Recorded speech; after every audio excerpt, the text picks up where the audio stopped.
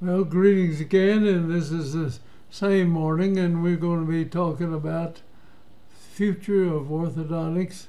And this is done on this young man here. When I started was just a teenager, but he grew up and became the head law officer in Glen Rose, and is still occupying that position right there. And several years ago, I was driving down the main highway in town, and we got a 45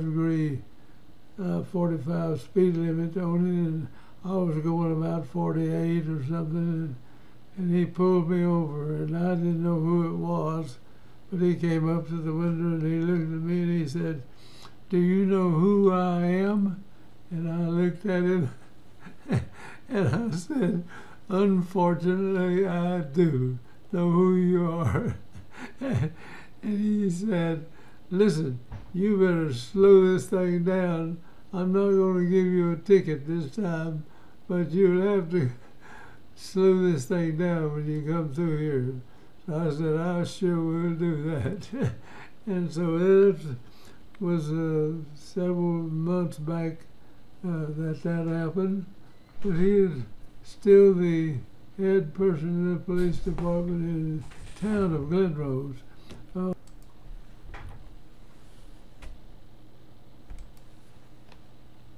Man, when we started out, he was, I think, in his late teens, and he came in, his folks brought him in, and I had an old surgeon help out a little bit in here, and then a restorative person put the crowns and everything on him, but he's only had 19 of the 32 teeth you're supposed to have.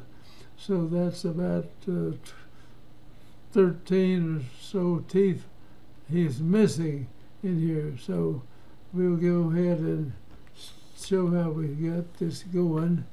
Let me see if we can change that. And here's looking from the front, you don't see much difference.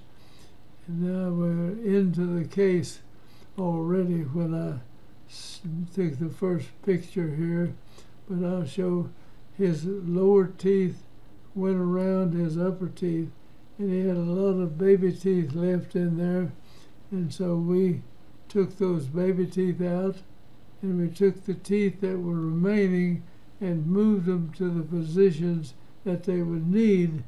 We expanded his upper arch and everything to do that. Now he's got this open bite, and we let it close together like that. And these are fabulous things that you can do orthodontically.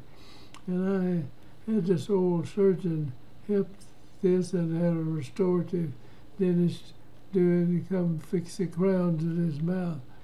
And we jacked that up, and I tried putting blocks in the back, but I couldn't get it to work that way. So we learned, this was at 89, I think. We moved that up into the front, and now we put the pressure, so these teeth are going up, these are going down, just like these others. As these go down, these go up. You have the same pressure going up as you have going down. These go down, these go up with the same pressure, and you watch this bite just level out. It'll do that. Just nature close this down together, and we widen it out. I'm going to run through this real fast. And we had him biting in the front, and after a while the teeth got to where they touched, and then the restorative man had him back and waxed up the case and fixed it like he was going to do it. And we sent him in and got these crowns and everything and bridges made. Those were temporaries. He had him mounted, and he went through a lot of extra stuff doing this case, which we learned you can do this just orthodontically if you want to. You don't have to go through that much stuff, but here you got to have the bridges made. So they prepared the teeth that he had left for crowns, and they had bridges made and little gold crowns for these teeth like this. He had only 19 permanent teeth left in there, and it bridged these spaces in here like that. So here he was later on. And now we finished him out like that. In other words, you took that case like it was, and you expanded that upper arch, and you can do that on everybody. And then they did bridge work. His whole mouth is nothing but bridge work. And he still has those teeth. I saw him not very long ago. Now that's fit together, and the bridges are put in there. This is the x-ray when we started in 88, 10 of 88, and he was 19. He was almost 20 years old when we started working on him. And we took the baby teeth out, and he had just these teeth are all that he has. And it looks like about 5 on the bottom and 4, 6, 7, 8 on the top. And that's all the teeth that he has in his mouth. And he had those, and he's still got them. And he's still operating here in Glenrose. And this is the smile that the man has. And this allowed him, now you can see he's got a little stuff up there that needs to be clean, scrape up there and clean those. The crowns are awful white, but they worked out, and he's still got them here today.